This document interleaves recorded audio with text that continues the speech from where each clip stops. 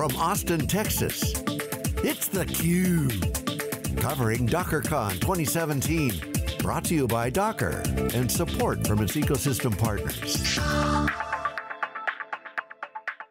Hi, I'm Stu Miniman with my co-host Jim Kobielus, who's been digging into all the application development angles. Happy to welcome back to the program here at DockerCon, Yaron Haviv, who's the co-founder and CTO of Iguazio. Yaron, great to see you. Thanks. How have you been? Great.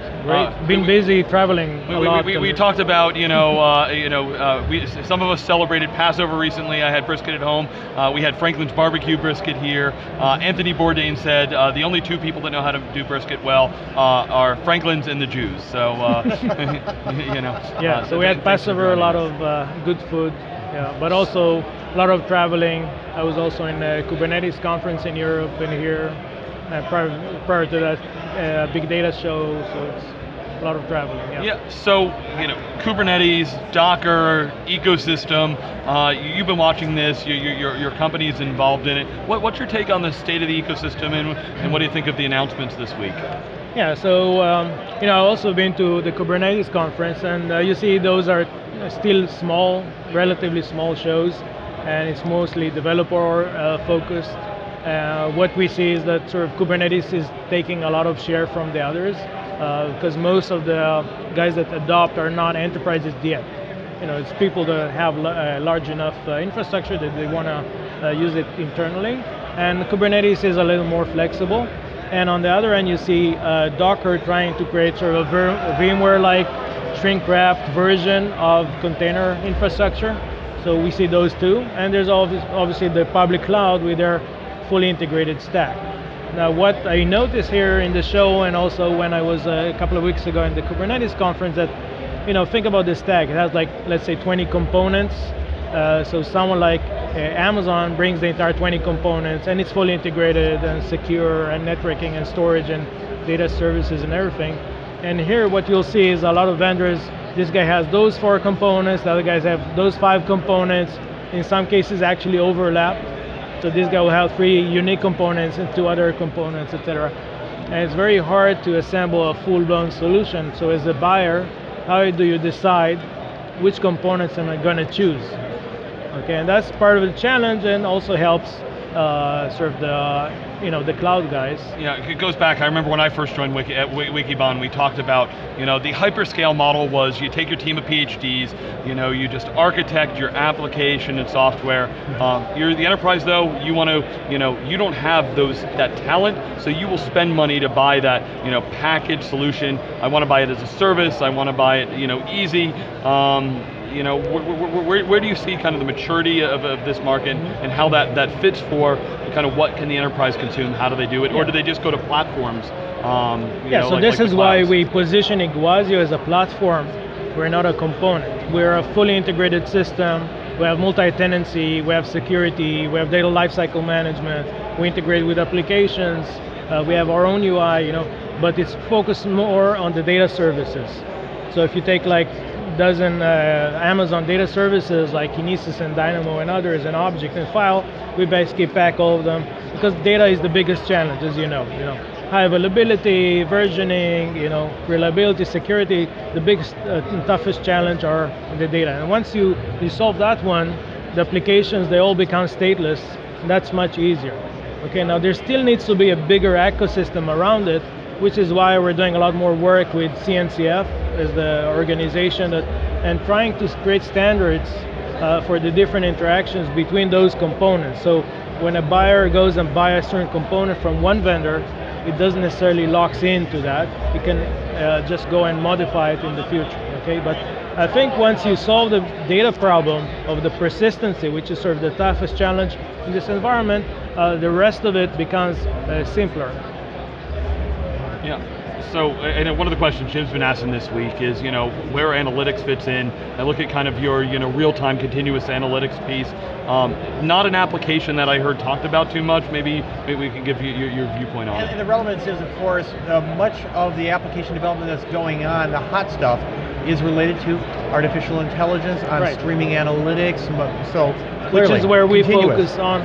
Some of the things that I try to work with different communities is is explain that right now we have bifurcation. We have sort of the Apache ecosystem, and we have sort of the Docker ecosystem, totally separate ecosystems. And by the way, that cloud is where most analytics happen. So, so basically analytics and cloud technology have to converge. And this is what we've been trying to pitch is, why do you use a Yarn as a scheduler where I can use Kubernetes and it's more generic because I can schedule any type of workload, okay? So this is something that we're trying to push in. And all this notion of continuous integration, when we say continuous analytics, it's not just about the real-time aspect, it's also about the continuous development and integration. Yes. Okay. So you actually want this notion of just like serverless, function, which is one of my things. One of the things I like, and also just immutable code and infrastructure. You want to adopt those notions. So think about, analytics is going to go into real time more and more. Okay. So that means that let's say I have my connected car pipeline that I get streams and I process and I generate insights. What happens if I found bug in my application, or I just want to enhance it and create another feature? So I want to be able to just push a new version of my analytics code into some platforms, hopefully ours. You also want to train that new algorithm as well to make sure it's fit for but you have to have this notion of continuity, which means all the integration with data have to be different. It has to be a lot more atomic. It has to be checkpointed. All those things that I can basically knock down my analytic process and relaunch it, and it goes seamlessly and continuous. And that's not the Apache model. If you played around the Hadoop camp enough, it's sort of a lot more legacy kind of approach, which I don't connect to. Yeah, Yaron, maybe complete out the stack that you're building. How does serverless fit into this also? Okay, so basically we're building all the data engines. We're doing streaming, we're doing objects, files, NoSQL, SQL. For us, it's all integrated into the same very high performance engine. And also have built-in analytics, so we can build things like joins and aggregations and a lot of computation on the data as it injects. And it could basically present itself as many different things, okay? Now, one of the things that we get asked from customers, and we demonstrate that in Strata, let's assume I'm throwing an image into this thing, okay?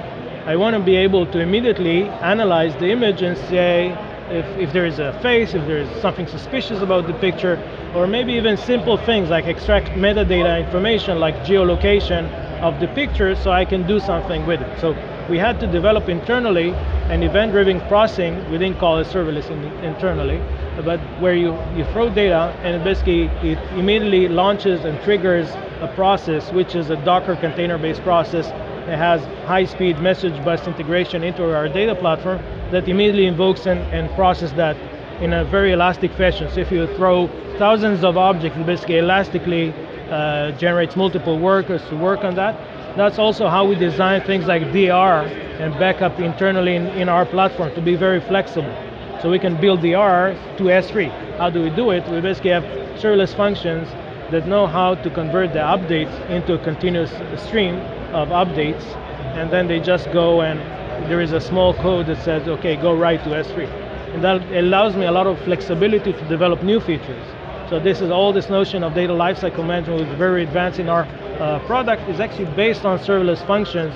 We just didn't call it serverless. One of the things that we're working now with the community is trying to detach that portion from our product and contribute it as an open source project because it's much faster and much more optimized than what you'll see, including IBM Whisk or Amazon Lambda implementation of that. Are you working with the Apache, or are you working in the context of the Apache framework to expose, for example, machine learning pipeline functions as serverless functions? Yeah, so again, Apache is not the right necessarily place to do that. Yeah, because of Hadoop and Spark and all those things. Hadoop and Spark and all that. But we do want the Kubernetes environment to deal with all the orchestration requirements for that thing. So the way that we do for TensorFlow integration is that we may expose a file into TensorFlow on one end to be able to look at the image, and at the same time the metadata updates of what the image contains is exposed to TensorFlow as sort of a key value store or document store. This just updates attributes on the same image. So the way that we work, working with healthcare, think about like an MRI image lens, and something looks at the MRI image and senses cancer. So basically you can immediately take the same image with records, with fields to say, contains cancer, by this guy, take picture of this guy. And then when you want to run a query and say, you know what, give me all the MRI's pictures that contain query, it now flips and acts like a database, and you just pull all those images. Okay, so it's basically a different approach to how to do those things. All right. So Yaron talked about Docker and containers, Kubernetes, serverless. What do virtual machines fit into the environment? So I had some interesting conversations at Kubernetes with some friends that are sort of high ranked in this industry without disclosing. It's like, do you really need OpenStack in between bare metal and containers? Because the traditional approach is, okay, we have bare metal, we need to put virtualization layer for isolation, and then we need to put Kubernetes or Docker, and we figure out there's very little amount of risk actually in putting, especially with the new security things around containers and image signing and what we do, which is authenticating the container, not the infrastructure, on data access, network isolation, all those things that eventually can collapse and eliminate virtualization.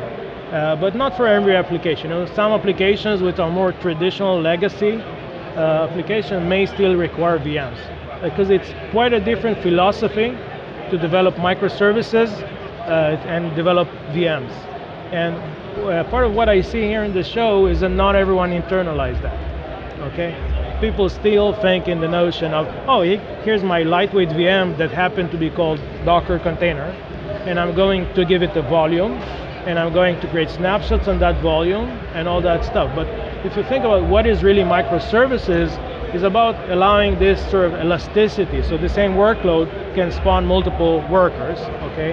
Is the ability to go and create update versions, is the ability to knock down this container anytime I want and just kill it and launch it in a different place.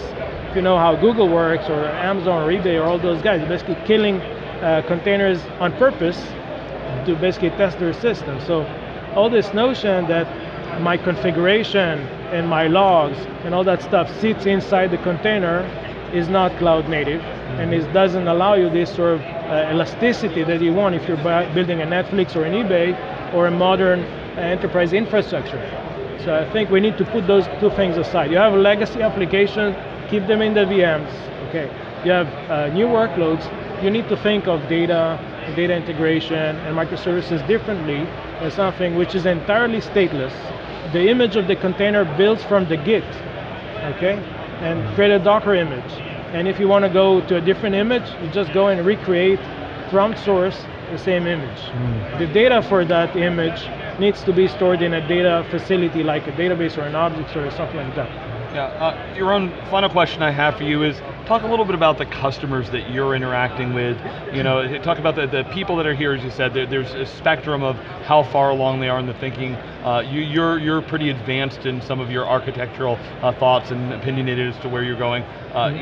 Where are the customers today? How many of them are ready for the future versus, kind of sticking with what they've got? So what you mentioned before, part of the key challenge for enterprises is they all want to move into the digital transformation. They all want to be competitive, because some of them have existential threats.